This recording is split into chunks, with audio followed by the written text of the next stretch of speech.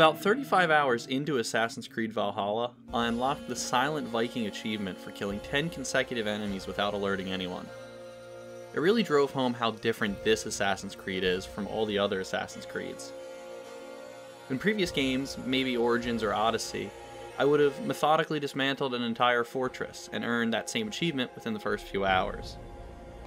Assassin's Creed Valhalla is indiscreet and inelegant. It's a brash spectacle that's more interested in glorifying the toils of war than with quietly subduing and destabilizing the enemy. It's more Viking than Assassin, so much that Valhalla feels out of place in the Assassin's Creed lineage. It's a wayward, growing branch on the family tree. Assassin's Creed Odyssey was the least Assassin's Creed game ever 2 years ago, to great effect.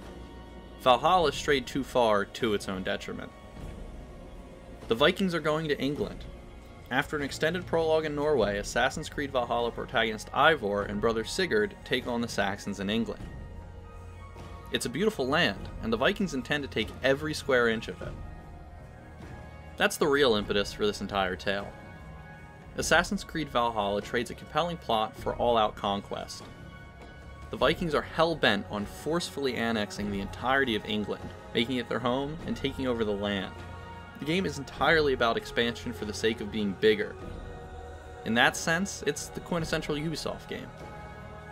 To that end, each of England's distinct regions tells its own narrative. Eivor needs to curry favor or overthrow whoever reigns in each area in order to forge a Viking alliance. Valhalla ends up feeling like a collection of mini-stories instead of a grand, overarching epic. Certain threads pop up to string the whole thing together, but it's a largely disjointed plot, and usually only serves the immediate cause. It's a problem because Valhalla is a very large game, and it often feels as though there's nothing irresistible enough to keep pulling you along.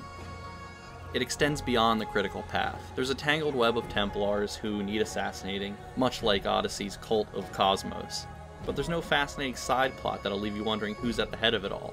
There's a thematic bent towards Norse mythology, but it's not apparent in the overworld. That stuff seems mostly confined to interactions with a single resident at your base camp.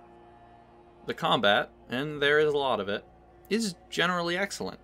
Valhalla carries over the same combat system from Origins and Odyssey, a straightforward iteration of the From Software style light and heavy stamina-based attacking. It also continues the trend of outfitting the protagonist with a suite of abilities that hinge on an adrenaline meter. It's good that the fighting is fluid and fun, because Ubisoft really quadrupled down on the number of frays you'll find yourself in. However, Ubisoft also scaled back almost everything else from the way that it was represented in Odyssey. Valhalla is much less of an RPG. Eivor isn't given much autonomy over the story's direction, and the dialogue choice conversations fall short of making an impact more often than not. The gear system has been significantly stripped down, as the equipment Eivor receives is mostly found as semi-major rewards for exploration. In my view, saving us from juggling dozens of not special pieces of gear is nothing short of an improvement. Similarly, the leveling structure has been overhauled. Gone are the days of an overall character level, instead replaced by a total count of the number of skill points earned. Every time you fill the progress bar, Eivor is awarded 2 skill points to spend on a gigantic sprawling constellation map of perks. It's mostly minuscule gains to facets of gameplay, health, light attacks, melee resistance, etc. But there are also abilities mixed along each cluster of skills. It's a fine enough system, although it usually seemed like I wasn't speccing toward any sort of build because most of the skill points just went toward increasing the behind-the-scenes numbers a tiny bit. This renewed approach to leveling also means there's no real grinding required due to mid-game level gates. The regions of England each have their own suggested power level, but that's a soft gate to discourage tackling something that's meant for later game stuff. Through the main campaign and moderate side questing, you should be properly equipped to keep progressing without any major detours. Ubisoft also learned its lesson from Assassin's Creed Odyssey, and isn't selling an XP boosting microtransaction this time. Even though I wasn't especially enamored with the narrative design or the gameplay loop, I still found a lot to like throughout the rolling hills of England.